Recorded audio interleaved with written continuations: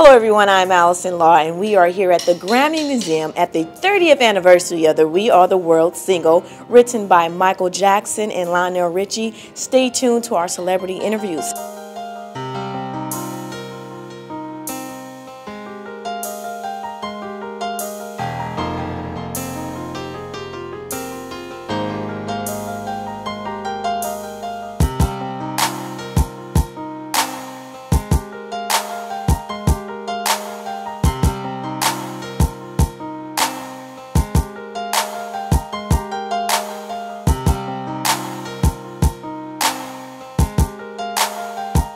Marcia, can you tell me We Are the World, what does that mean for you and your organization?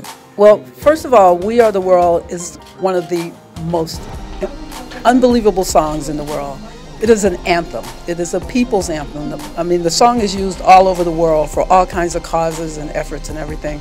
But thanks to We Are the World, I mean, USA for Africa was able to achieve its goal, which it came about, which was to help the situation at that time in Africa, and to continue to do that for now 30 years.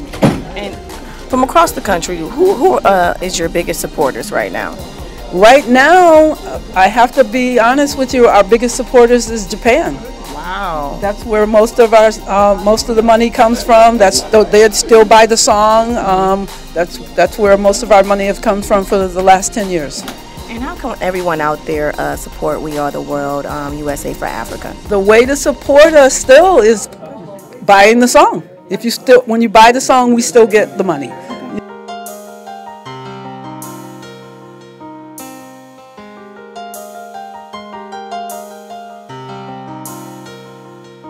Why did you decide to go with making a charity single versus doing a charity concert? Well, you know, Harry Belafonte came to me with the idea of doing a concert, but I've been trying for a year to organize a concert with no luck. So I said, look, Bob Geldof in London has done Do They Know It's Christmas, the Band-Aid single.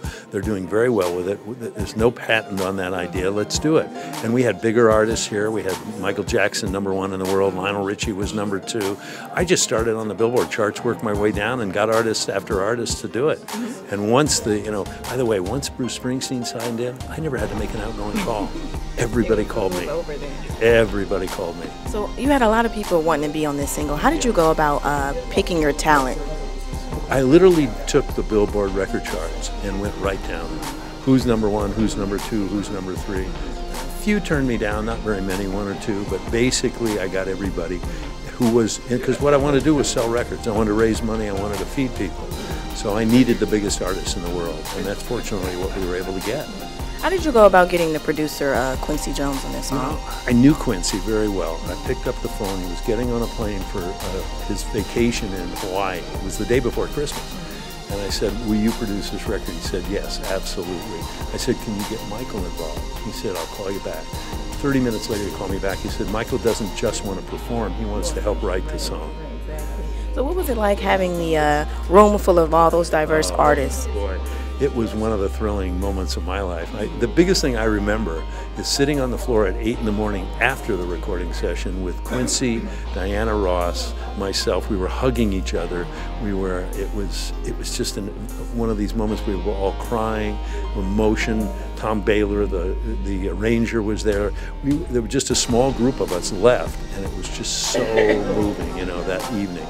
You wish you could go back and do it all over again. I think in a way, along with Band-Aid, it launched, we went from the me generation of the 1970s to the us generation of the 80s. Suddenly we were inspiring people. People wanted to help others. The big theme was now, what can we do to help others? And along came Live Aid and Farm Aid and Hands Across America.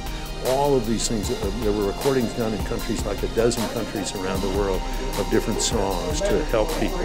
So, and that tradition has lasted even to today. You see it when there's a tsunami, in Asia. All of a sudden, there's a huge gathering of artists to do something about it. I think we really turned a corner. So do you think music has changed since the 80s to now? The core hasn't changed. We're still delivering emotion. We're still delivering excitement and moving people with the music. What has changed is the delivery system.